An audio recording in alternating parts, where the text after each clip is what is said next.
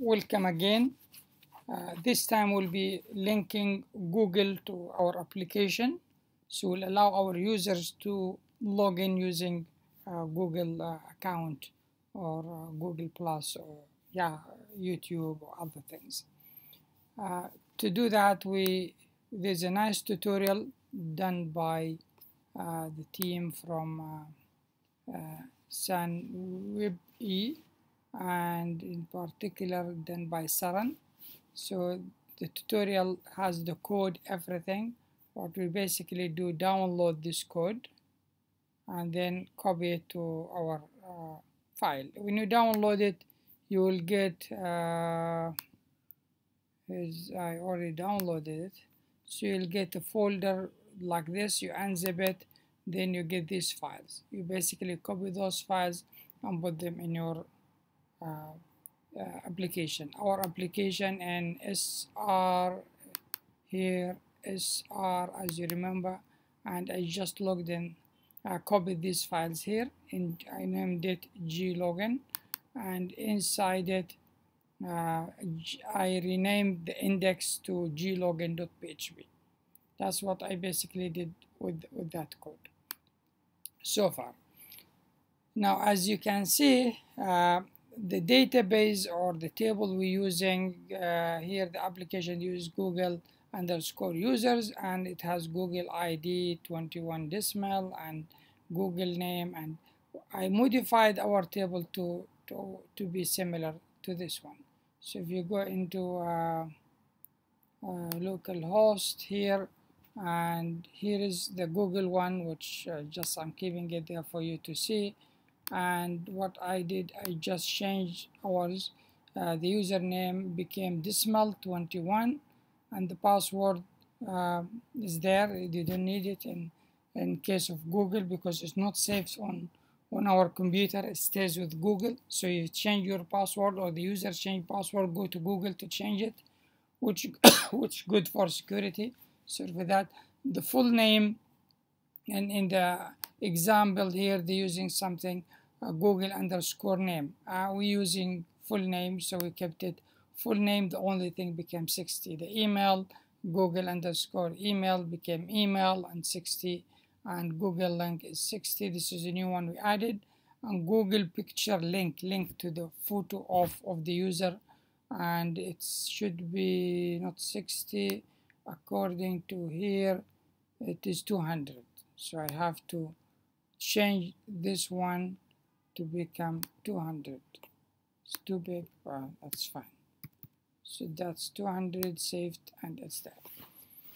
So that's what basically I did to our user database. Now the work we need to do, two parts. One is you need to have a Google credential. So you go to console developer Google and register there and create an application. My application new BD, I don't know what I call it like that.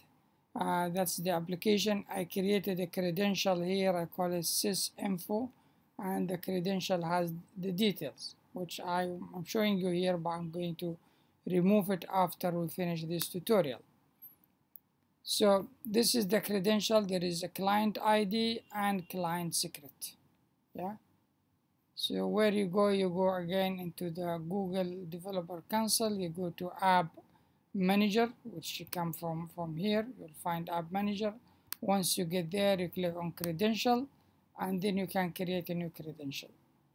Now this credential have few additional information. These are fixed information given from Google, but there are information you can add the name here, and one of the most important thing is this one, authentication or authorized redirect user. Means after your user log in and successfully authenticated, which page you're going to send him to. For me, I'm sending him to the same page which he logged in, and that page will divert him based on the session variable to main page. So my page is this one. This is sensitive. You add backslash here or put a slash here, it affects your application. It will tell you it's not authorized. Whatever you write here, later you take it into your application. I will show you what that means. So I'm just copying this one. I'm coming back to the file,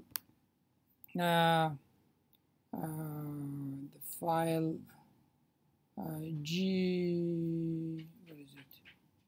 Here it is. So G login. So in the file G login, we have places where we need to enter the data. One of it is this place. So this one should be changed like this. If I add slash here, it will cause me a problem. Don't do that. Now with the credential as well, the client ID, which I have here, I'll copy and put it here as the client ID. Good. The client secret, which again we copy from here and put it there. Now these things you get only when you register with Google and create a credential. Now here our link to our database. Remember we have DB Connect. We still can do that with some little bit change to the code, but it's easier just to do it here. So we'll put our user is root, our password we using just no password because we're running on this computer, and the localhost, and the database is SIS, Student Information System. Good. So far we have done those main changes which we need to do. One thing, as you remember, we changed our table name. It's no more Google users, it's now user. So we need to look for the SQL statement that work doing this. And here is the first SQL statement here. So select Google account, Google ID. Google ID now is a username. Username, because we're using username in our table. Okay, where user count for users, this from user, no, it's from user, yeah, it's not from Google users. And this one here is the username, where the username equal. That's what we have in our on our table. Now the same thing for insert. So insert not into Google users, into user. Our data table is user, and this is user name, in fact, and this one is full name with uppercase F, because it's called that way. And this is just Gmail, is email, and the remaining are new. We just use them as they are, Google link and Google. So these things are all the same, and things looks like working. So far this is correct. Okay, good.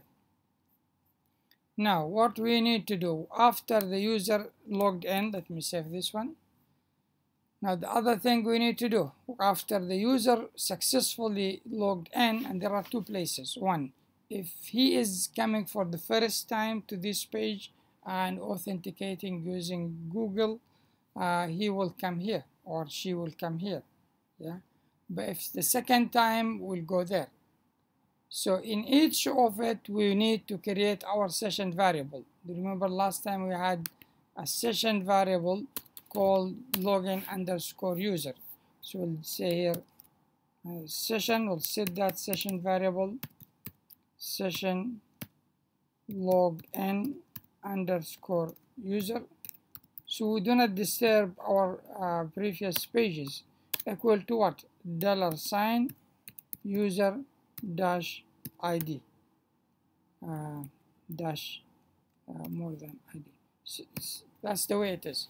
So it's using an object with user, and user has ID. If I want to set another session variable, call it full name, for example, yeah. So session, or call it login username, yeah. Call it login underscore name, yeah. I want to use the name of that user. It's not only his ID, and I want to set it in a session. I can do that by basically saying $user dash greater than name. Yeah, so that will do that. Now after the user logged in and we set the session, we need to send him to our main page, isn't it? So we'll use header and location colon and main.php. See, this will not work. Why? I just did it. I know it's not going to work because main is not in the same folder as the folder that I'm using now. And let me show you what I mean by that. If you go into our application, you will find that we have glogin as a subfolder, and now currently we have this subfolder here. The subfolder, the main application file which we're trying to link to or forward to is not inside the folder glogin. It's on the root. Okay, it's one step up. So because it's one step up, we need to go one step up by two dots. Two dots forward slash means going up. Now this we can take now and copy here and add it here. Same thing. These are why I need to add it here, because this section for users who already registered or logged in our application, and now they are in this place, so they have to use this section. Okay, and here I just added I would like to add is our header. So I want the header to appear, and I think I added it in a previous installation. So this one basically adding the header for us. All other things are there. Now let's save this one. The other thing we need to do is on this main page we need to add somewhere where the user can click and log in using Google. So let's just do that. So we'll need to go into index.php, and here maybe inside the div we can add a link, href hyperreference, going into glogin. So it will go glogin, that's the subfolder, and then it will link to glogin.php. Same concept, because I'm linking to a subfolder, so I have to put the folder name first. Then this one will be login using Google. Now I can put a Google icon here, and that will indicate that you can log in using Google. It should be a simple thing to do. We'll do that later. Now save this one. Now if I refresh, it's there. Now is everything set up right? I think yes. We'll find out when we run it now. So let's try now to log in using Google. Click here. Now come this screen. This is our header, and this line is we can customize later.